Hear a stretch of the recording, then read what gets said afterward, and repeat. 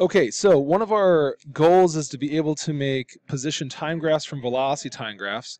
So here is basically a practice problem, so you can see if you're going to be successful on the next assessment.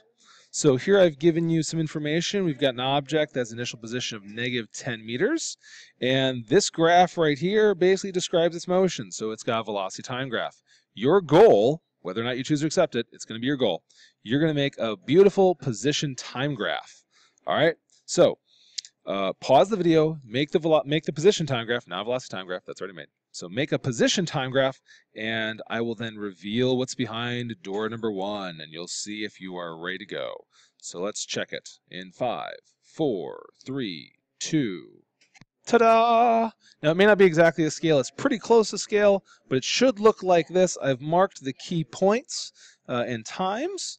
So let's go through this step by step, just in case you didn't get exactly what I got, so we can see where you may have gone wrong. Maybe it's a simple mistake. We'll find out. But the first thing I always do with the velocity time graph, if I need to make a position time graph, is one, you need to know where to start. Right here. This is your initial position.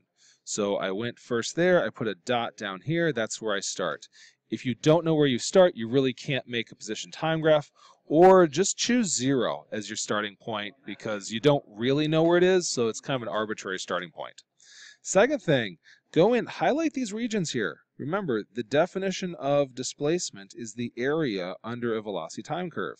So right here, let's change my thickness so it's a bit prettier, but right here, we've got 4 times 6, so this region right here has a displacement of 24 meters. So I take my negative 10, I add 24, I end up at 14. So at 6 seconds, I basically put a dot here at 14. I know it's constant velocity, so I draw one single line and I'm done. Then I can go down here and, again, shading in the region between the line and 0. And I have negative 8 times 1, 2, 3, 4. So now our displacement is 32 meters. Except negative. Keep the negative, Szymanski.